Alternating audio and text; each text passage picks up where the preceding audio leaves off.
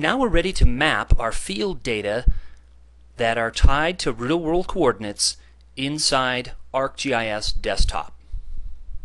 Super! First thing to do is to start a blank ArcMap session. Second thing is to add data. Navigate to where your data is stored. The first thing I want to bring in are my waypoints. There are my waypoints. Let's go ahead and label those waypoints.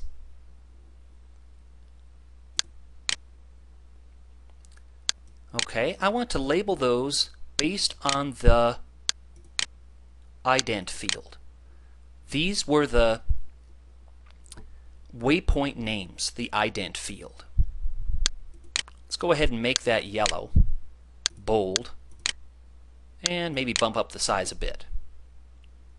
Label all those features, and there we've got them. Let's also make the features yellow themselves.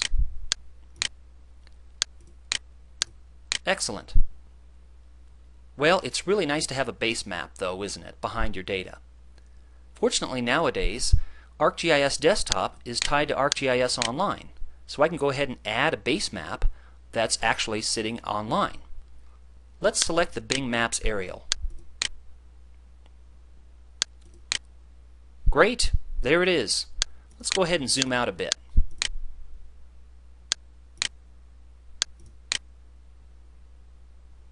Looking good. Now I'm going to bring in my track points. Turn off my waypoints. Maybe symbolize my track points a bit differently. I think I want to make those white. Maybe just a little bit bigger. Okay, there's my track points.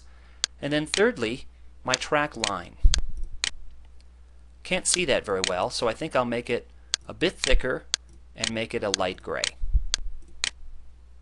Excellent. So there's my track line with my track points. Remember, this is the breadcrumb trail that the GPS dropped virtually while I was walking.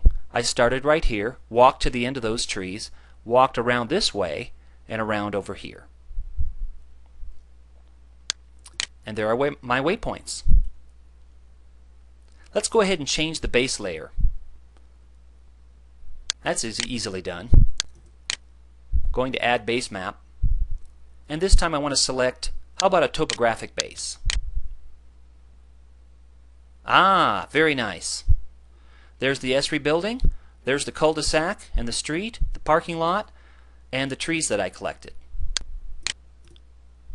Another thing I can do is I can use the effects toolbar to swipe, so I can see the differences between whatever base maps you've got. In my case, a Bing Maps aerial and a topographic. This is particularly helpful if you've got base maps of 2 different years, so you can compare change over time. What are the advantages to doing it this way? In other words, you could have mapped these points and track lines in an online environment, in ArcGIS Online. What we've done is we've mapped it here in ArcMap, which is running in as part of ArcGIS Desktop. What are the advantages here? Well, they're both valid approaches. These 3 layers that I have here, let's turn off the base for a moment.